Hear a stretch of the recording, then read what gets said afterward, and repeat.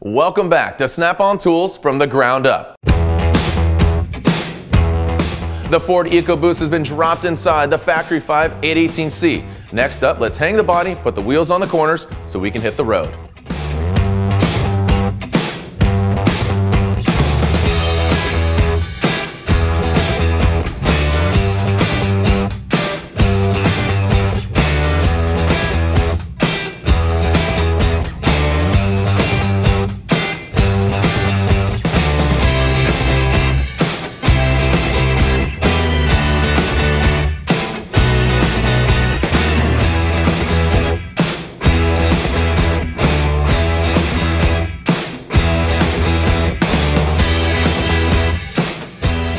Tony, we got some of the panels on, we got the doors on.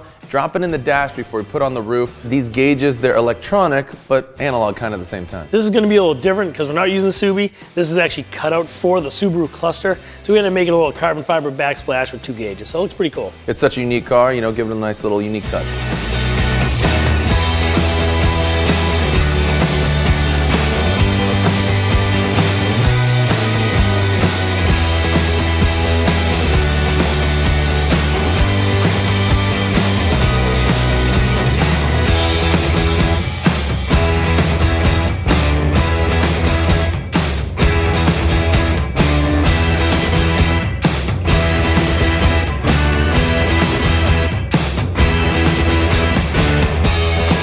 Well, it's on the ground, Tony. It looks great. I gotta say, it looked better in Snap-on red. I could see the Snap-on gray, but why the blue exactly? Well, we picked the blue. It's kind of traditional Ford colors.